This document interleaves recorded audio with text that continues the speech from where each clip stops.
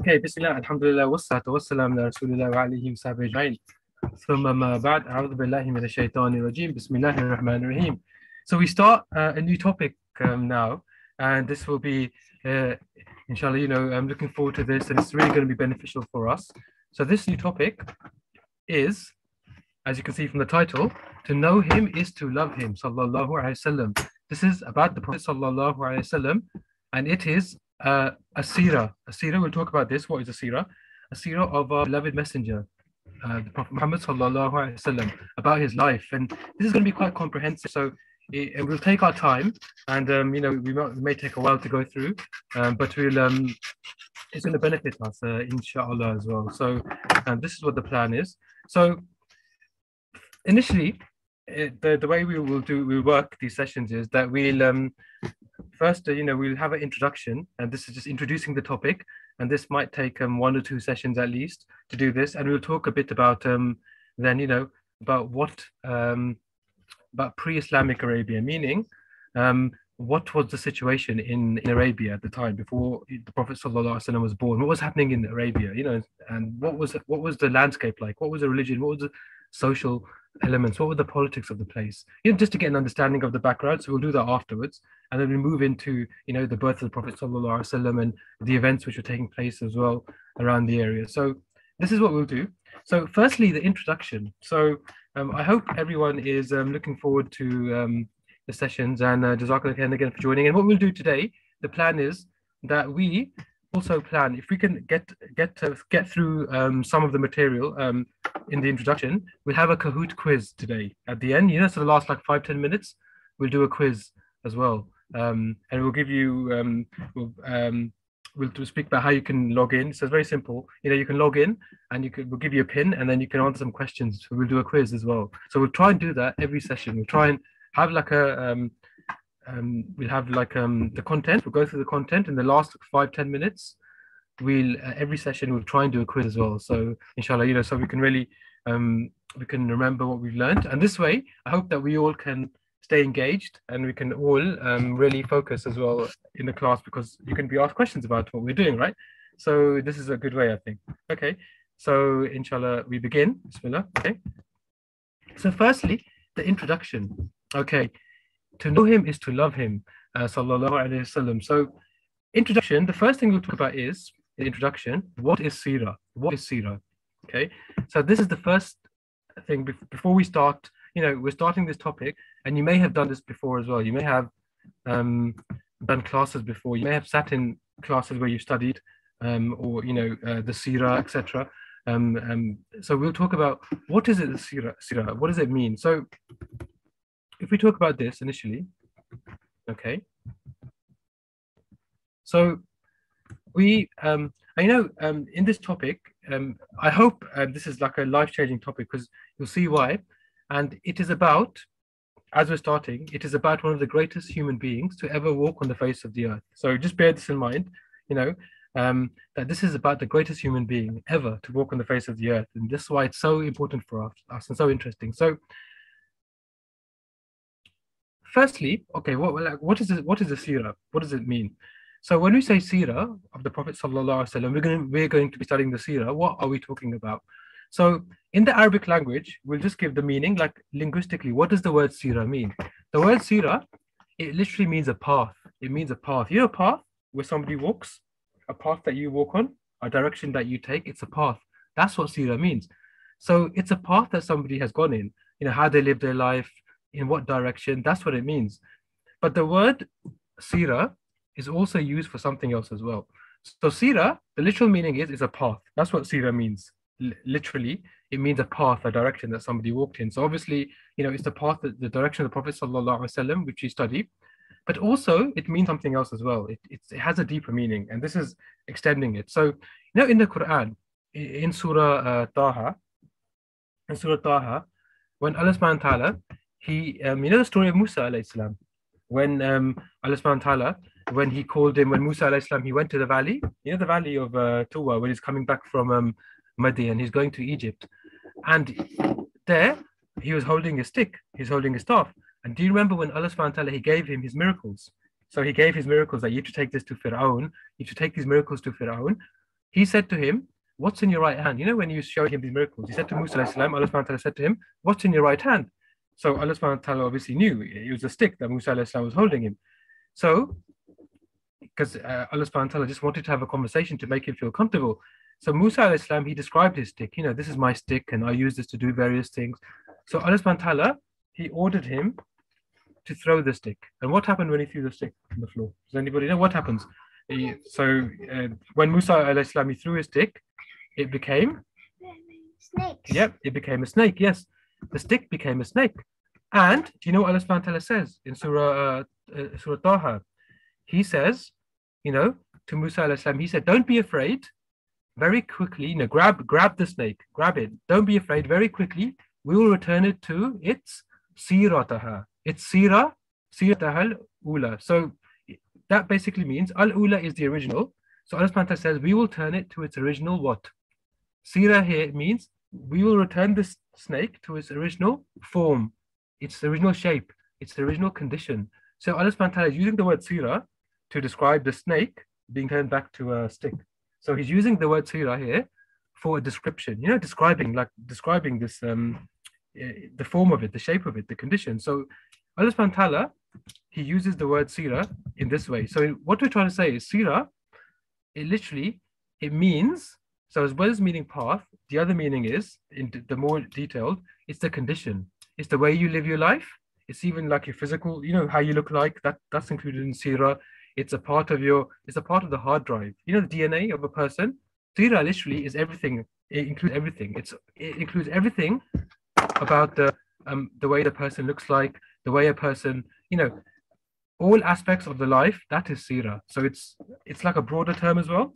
So in terms of the Messenger of Allah, sallallahu alaihi wasallam, the Seerah is actually every single thing. It's everything that comes to us, which has been related to us, which we know from the life of the Prophet sallallahu alaihi wasallam. It's very, very broad. So, you know, this is quite important to understand that the Seerah, you know, when we say we're going to study the Seerah of the Prophet sallallahu alaihi wasallam, is to do with everything. So it's even, you know, directly whatsoever connected to his life and what other things were going on around him as well. So it literally it's like a massive study. It's a study of his life and what was happening around him as well. So Seerah is so it's also, like we said, the form, it's the shape, it's the condition as well. So it's everything in that sense. So, you know, when we look at the Prophet sallallahu alaihi wasallam, like we said, it's also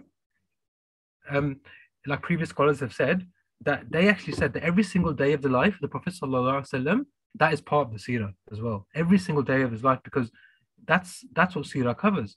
It covers, you know, some everything in detail. Yes, so that's right. The genes, you could say, of the person. So also, so in regards to Prophet sallallahu alaihi wasallam, it's the direction he took in his life. It's all of his characteristics. It's his physical descriptions, how he looked like, and we'll cover that as well. How did he look like?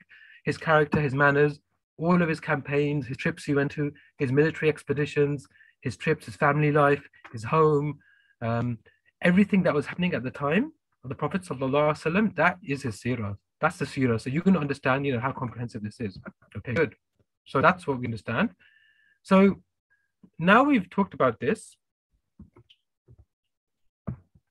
So if you go back to, okay, we go to a slide. What is Seerah? Okay. The second thing is, why study the Seerah? Why study the Seerah? So this is now, we'll talk about some points here, and we may get through some of them today, but we'll go through what is the point of us actually studying the life of the Prophet sallallahu alaihi wasallam. What's the point of doing this? And we'll talk about some very, very important points for us. Okay. So if you, inshallah, if you could pay attention as you're doing, and really, we'll see. So there's at least, I'd say, okay, 7 reasons, maybe more. What's the first point? The first point is, why study the Seerah? Okay. To know him is to love him. So this is like the title. This is the title of our series, isn't it? The title is, to know him is to love him. And that's very, very important. That's the first reason why we study the Seerah. So what does that mean? To know him is to love him. So, you know, nowadays, what happens nowadays? There may be figures in society. There may be people, could be in sports, could be football, it could be film actors, it could be musicians, it could be, you know, even virtual figures online. Like you have your, what do you call those things online? OB or, what do you call it? Yeah, those things, you know, your characters online. It could be anything. You know, nowadays, through gaming, you have, avatars, yeah, these things. It could be anything. It could even be our friends, it could be our family, you know, it could be anything that we want to follow, basically. You know, we really like this thing, we want to follow it. It's something that it becomes our role model because we spend time like following it, doing it. You know, we're busy, we become busy doing these things. So we also, you know, and about these celebrities and these people or somebody that you think is a role model, you want to know everything about their life. So you go into their Twitter account, into Facebook, social media. You say, okay, what are they doing? What are they having for breakfast? When are they sleeping? What are they buying? Where are they going? You know, you want to know everything about them because you want to know everything about them because they are someone like they become your role model, right? So you want to know everything about them, their daily life. Because of this, what happens? You naturally develop a love for them. You develop a love, and this happens even with human beings. You know, our family, our people around us. You always want to know what are they doing. You want to know, you know, where are they going, what are they eating, and because of this, because you know everything about them, their life, you begin to love them, and that's how love develops. Because the first thing you get to know the person. So when it comes to the Prophet sallallahu alaihi wasallam, we know that we need to love him more than ourselves. We know this, right? We need to obey him, second only to Allah subhanahu wa ta'ala. So firstly, we obey Allah, number one. Secondly, we obey the Prophet sallallahu alaihi wasallam, and then thirdly, we know it's our parents. We, in terms of our, you know, our kindness and our compassion and the order of ranking. So firstly, so that means the Prophet sallallahu alaihi wasallam, we need to love him more than ourselves. So what does that mean? But how do we do this? We don't even know him. That's the question. So if we don't even know who he is, we don't know about his life, how can we love him? So just think about it. Like, if he doesn't have a priority in my life, like we don't know who he was, how he lived, what he did for us, how are we going to love him? So that's the very, very important point that we need to know him is to love him. So once you get to know him, inshallah, you know, you're going to love him, and then you will be able to then really benefit yourselves in your life. So, you know, if you learn about someone, it leads to familiarizing yourselves with them. So eventually you're going to develop a love for that person. So that's natural. So that's what we understand. So that's how the human heart works. So just bear in mind that, you know, when you get to know the Prophet sallallahu alaihi wasallam, his ups, his downs, for sure, we are going to develop a love for him, and that's guaranteed. And that's our main aim, our goal here. So you'll see, you know, that the other points we go through are linked to this. So okay, that's the first reason. Good. To know him is to love him. Secondly, what's the next reason why we should study the Seerah? Taking practical and relevant lessons. Taking practical and relevant lessons. So what do we mean by that? Practical means that you can apply them to your life. You can apply them to your life. So now you may have had, you know, like we said before, you may have had some exposure, like you may have studied the Seerah before in classes or from books. And in fact, you know, it could even have been very dry, you know, boring. It could have been very boring. It could have been a study, names, places, dates, just a collection of facts. It could have been that. And you know, this place happened at this time with this person and this date and so this incident happened, and it could have been like that. But you know, that's quite boring. Or it could have been presented in a way, maybe you would have studied it in a story format, like, which is very important. But the danger is if someone tells you in a story, like it's a fairy tale, this is what happened in history, you can think it's got no link to my life. It happened so long ago. How does it relate to my life, the Seerah? I mean, it's happened so long ago. What's the relevance in my life? So it could have been that as well, you know. So the thing is, to take a practical lesson, you could, you know, it may have been the case that it happened a long time ago in a faraway place. You know, what can I do with that? It's like entertainment. You know, I had a good lesson for 30 minutes, but how can I apply this to my life? It doesn't make it so far long ago, you know. So it's either pure facts or it's entertainment. But now we do need these two things as well. We do need to have facts and entertainment, but there's a third most important critical thing that we need to have. And what's that? We need the life of the Prophet sallallahu alaihi wasallam to be practical and relevant to us. In other words, we need to apply it, learn from his life and apply it every day. And you can only do this, you know, if you observe, you know, if you see the Prophet sallallahu alaihi wasallam, how did he act with individuals, with non-Muslims, with Muslims, with youth, with women? You know, how did he act with different people in society? So, for example, you know, nowadays, young people. If you look at young people have lots of questions nowadays, you know, and there's issues as well. Potentially, you know, with aspects that they say they could have issues as well with Islam, for example. You know, they may not accept or understand everything about Islam. And it's not only a problem, it could be a problem in the Western world, it could be a problem in the UK, it could be a problem, even in Muslim countries. You have these young people, they think we can't connect with Islam, for example. There's a problem which exists. The young people are detached, they're far away from the Quran, from Islam, from the Prophet Sallallahu Alaihi Wasallam. So, to give you an example, in Ramadan. So in Ramadan, we went to a youth center, so where we used to carry out our prayers at times, and they do an amazing job basically bringing young people. They bring young people from the streets and they bring them into an environment of like activities and into a masjid and prayer, into Islam. And some of the stories that you hear is really scary, for your children as well, especially because there was a young brother. He said that he was about to commit suicide, basically. He was about to kill himself. He was about to jump off a bridge because he was just how his life was. But then he confided, he spoke to Muslims at the youth center who connected him with, who spoke his language. And slowly, this brother, he became friends with these people, and they really helped him. And he was saying, when we were listening, he was saying, a lot of my friends have been stabbed, because there's a lot of gangs violence which goes on, and a lot of our sisters as well, they commit sin, and these things happen. In other words, may Allah subhanahu wa ta'ala protect our children. But the point is, the youth face a lot of issues nowadays, and it's very, very important. But the thing is, if we study the Seerah, the life of the Prophet sallallahu alaihi wasallam, we get to see how the Prophet sallallahu alaihi wasallam, how he interacted with the young people, how he interacted with the young people of society. So he was 40 years old when he became a prophet. So he wasn't like you'd say a young man, but he was 40 years old, but yet he's still teaching. In fact, something very interesting that we'll talk about when we get there, that many of the people that followed the Prophet ﷺ very early on, they were youth. The early Sahaba, they were young people, and they were mostly young people, and he gave them the time of day. Like this person who was at the youth center, he was saying, I was about to commit suicide and I was in gangs because no one used to listen to me. No one understood me. But guess what? The Prophet ﷺ, the first people who came to Islam were young people, because the Prophet ﷺ, he did respect the young people. He spoke to them in their language. He gave them the time of day, and he gave them responsibility. We can learn how did the Prophet ﷺ, he interact with the youth. So we can learn so much from this. So that's very important. And just another example is, to see the Prophet ﷺ, how did he maintain his family? His family, he was maintaining a family, but he was the most busiest person ever, on the face of the earth, because he was the messenger of Allah. But he was still maintaining a family, which is a big responsibility. So he was so busy, but he took care of his family, and through the testimony of the people, through people who witnessed him at the time, he was the best one in taking care of his family. So he was the best husband, the best father, the best cousin, the best nephew, the best everything you can imagine, the best grandfather.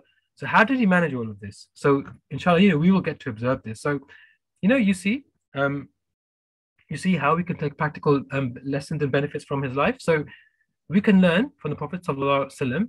We can learn, he was an amazing teacher as well. For example, we are all teachers. Yeah, at some level, we are all teachers. How did he deal with his students, who are all different? Each student is different, right? But how did he deal with all his students? How did he deal with all, like our students, our children, different people? How did he deal with this? That's another thing we're going to see. And when we talk about practical lessons, it's also from the life of the Prophet ﷺ, it's also what occupied his mind the most, for example. What lessons can I take from this? So, he was always very concerned. He was always grieving, like he was about the condition of the people. He was always worried all the time, about deep in thought and thinking about other people all the time. And this is something for us we have to do as well, because we have to have concern for people around us, So we need to want Jannah for the people around us as well. That's very important. Okay. So like we're saying, all the answers about all the interactions with different people around us in our families and society, the answers lie in the Seerah, the life of the Prophet sallallahu alaihi wasallam. It's very, very important. So inshallah, we will try to make it practical and relevant, and we will try when we go through this to make it relevant to our lives and not make it boring and not make it dry. So we make it so you'll keep you engaged and interested. So inshallah, that's the next point. Okay, good. That's another point, is take practical and relevant lessons. Okay. Thirdly, this is very, very important. Why? Why should we study the Seerah? Why should we study the Seerah? Third point is because Allah subhanahu wa ta'ala, He instructs us to in detail. He instructs us to in detail. So this is very, very interesting and very important as well. That, whilst we are talking about why we should study the Seerah, we should go to the Quran, go to the word of Allah subhanahu wa ta'ala. And if we go to the Quran, if we go to, the word of Allah subhanahu wa ta'ala, Surah 33, Surah Al-Ahzab, Ayah 21. If we go here, Allah subhanahu wa ta'ala, He instructs us, right away, right off the bat, you could say, straight away, He mentioned the Prophet sallallahu alaihi wasallam. He turns our attention to the Prophet sallallahu alaihi wasallam, and He tells us to go and study the life of the Prophet sallallahu alaihi wasallam in detail. How? Because He tells us there is no doubt about it, that consistently for you, without any exception, for all times and places, in the Messenger of Allah, you have the most excellent role model. You have the most excellent role model for anyone who has hope in Allah and the last day. For anybody who remembers Allah subhanahu wa ta'ala often. So you have, Allah subhanahu wa ta'ala says in the Quran, so you can check this out, Surah 36, Al-Ahzab, Ayah 21. He says, surely you have most definitely, there's no doubt about it, that consistently, without any exception, for all times and places, in the Messenger of Allah, it's very important, there is the best role model. So he tells us. So based on, this is what Allah subhanahu wa ta'ala is saying. He's saying for you, no doubt about it, for you, actually, the best for you, without any exception, the Prophet sallallahu alaihi wasallam is your best role model, he tells us. So if we look at this, actually, this is what Allah subhanahu wa ta'ala is saying. And if we just look at one word here, I just want to mention one word here, in which Allah subhanahu wa ta'ala is saying. He's made this ayah. So, if you look at it linguistically, grammatically, Allah subhanahu wa ta'ala is saying there's no doubt, make no mistake, no doubt, the fact that in the Messenger of Allah subhanahu wa ta'ala. So he uses the word fi. So I just want to talk about one point here. Fi. So inshallah, I hope you're all still listening. He says, in the Messenger of Allah. So he uses the word fi. So why? The question is, why does he say fi? Why does he say fi in the Messenger of Allah subhanahu wa ta'ala? You have the best example. You have the best role model. Why does he say fi? Why doesn't he say the Prophet sallallahu alaihi wasallam is your best role model? Why does he say in the Messenger of Allah subhanahu wa ta'ala? In the Messenger of Allah subhanahu wa ta'ala is the best role model. Why does he say that?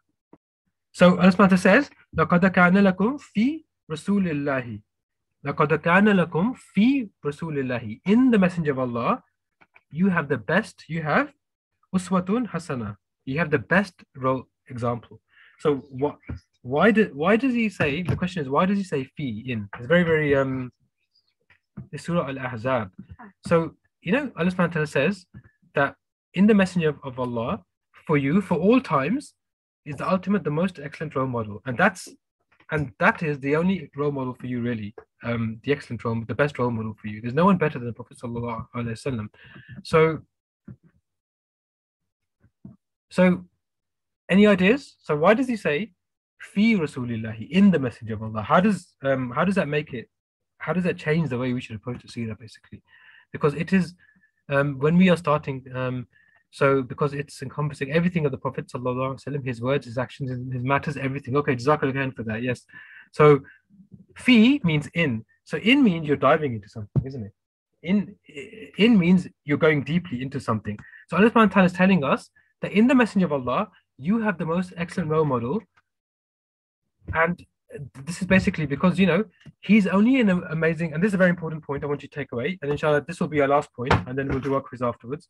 That he is only an amazing role model for you and me if we completely immerse, if we completely dive in, if we completely go into the life of the Prophet sallallahu alaihi wasallam. If we study the Messenger, the life of the Prophet sallallahu alaihi wasallam in detail, only then we will be affected by his life. There's no other way. So that's why it's so amazing, isn't it? The way Allah subhanahu wa ta'ala mentions, لَقَدْ كَانَ لَكُمْ فِي رَسُولِ اللَّهِ. In the Messenger of Allah is the most amazing role model, is the best example. So may Allah subhanahu wa ta'ala give you and I the ability. So we need to immerse ourselves into the life. We need to go into the life of the Prophet sallallahu alaihi wasallam, meaning in these sessions, going forward, put yourselves in the shoes. When we start going through in detail, put yourself in the shoes of the Prophet sallallahu alaihi wasallam. Imagine living the life as he lived day in, day out, event by event, occurrence by occurrence. You imagine living that life thinking at that time, this is what the Prophet ﷺ was experiencing. You have to walk that life. You have to try and be in his shoes. Try to imagine what it was like. And then and only then you're going to realize how much of an amazing role model the Prophet ﷺ was for you. And like the title of our series, once you really get to know him, you'll surely love him. The happiness, the pain he went through, the journey, this journey that we will go through as well, because we will immerse ourselves. We will be in the shoes of the Prophet ﷺ, inshallah. Okay. So, so what else can we say? The reason, so like we said, we have been talking about, to truly understand, we need to truly understand the life of the Prophet ﷺ, the experiences he went through, to realize how we can benefit. So we will do that, inshallah, going forward. We'll really immerse and dive in to the life of the Prophet ﷺ, and that's why we will be studying in depth, inshallah. Okay. And once you begin to know him and love him, you won't have like any questions or objections. You won't have confusions about him as well, which may be the case because of media, etc. You may have some confusion. So that's good. So inshallah, okay, what we'll do, these 3 points we've covered, we will do a Kahoot quiz. Okay, so right now we have so inshallah, any quick questions, we'll take them. Subhanaka Allahumma wa bihamdika nashhadu an la ilaha illa anta nastaghfiruka wa natubu ilayk. May Allah subhanahu wa ta'ala allow us to benefit from the life of the Prophet sallallahu alaihi wasallam. And today, like we've just gone through a brief introduction about introducing the Seerah for us and some of the reasons why we should study the Seerah. So we'll continue on this next week.